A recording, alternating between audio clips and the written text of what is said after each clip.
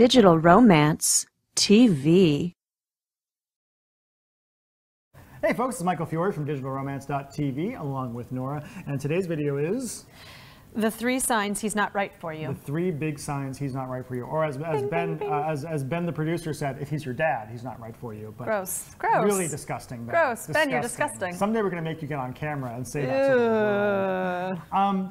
We do get this all the time where women are kind of confused about, like, okay, I like this about him, I don't like this about him. Should I stay or should I go? Is he the right kind of guy? So Nora, what are your 3 top signs that a man? Well, these are not mine, but I will say these are the ones that came to mind. Yeah, okay. I think that sexual incompatibility. What does that mean? Well, it can be frequency, like your appetite is much more than his is more than yours, and you can't find a middle ground that makes everybody happy. Levels of kink? Levels of kink is another one. Yep. If he's constantly asking you to do things that make you uncomfortable. Just to go on record for that one, actually, we do have women that write in and say, my boyfriend wants me to sleep with all of his friends, what should I do? And the answer is, don't sleep with all his friends unless you actually want to. And he's not your boyfriend, he's your pimp? Yeah, well, he might be. No, I don't think he was getting paid.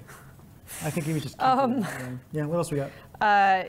He doesn't respect your opinions and or job, goals, whatever it is. Well, if he doesn't respect you in general, right? If you can't have a conversation with a guy, if he's always being the one, basically if you feel like a 1950s housewife around him, he's probably not the right guy for you, unless that's what you really are going for as a guy, to basically make all the decisions and take care of you. But a lack of respect goes, I mean, and that comes down to the bedroom, that comes to everywhere. You know, if he's constantly asking you to do things that make you uncomfortable, like the same thing repeatedly, and you say no, and he keeps trying to get you to do this, obviously not the right guy. Right guy for you. And the final one is the big one, I think. I think having different goals, different ideas of where you want to live, different ideas whether you want to get married or not. Kids. These things have to be in line, and if they're not, that's a big one. And we do get people that write in and say, well, they're going to say, well, how do I know what his goals are? You talk to him. You ask him about himself and what he sees himself doing in 5 years, where he sees himself being, what's he's 10 years. Talk, people. I know, it's hard. What are you doing? We do have, in another video we did about how do you know if, how long should you wait for a guy to ask you to marry you? And we were like, well, do you know if he actually wants to get married or not? You got to have these conversations. Like, having a relationship means having not on the first date. No.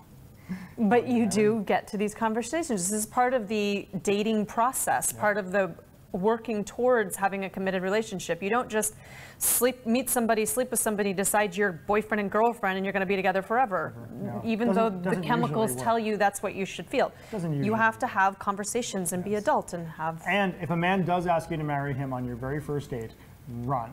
That also means he's not right for you. Yeah, unless that's what you want, and then for God's sakes, fine, whatever. You guys deserve each other. Moving too quickly. But really, it all just comes down to to know if somebody's right for you, you have to know what you want in your life. Yes. You have to have an understanding of who you are and what you're trying to accomplish in your life. Where do you personally want to be? Do you want kids? Do you want a career? Do you want to travel or not travel? If you can't have that conversation with yourself, perhaps you're not ready for a relationship. Maybe you're not ready for a relationship with yourself either. Right. Well.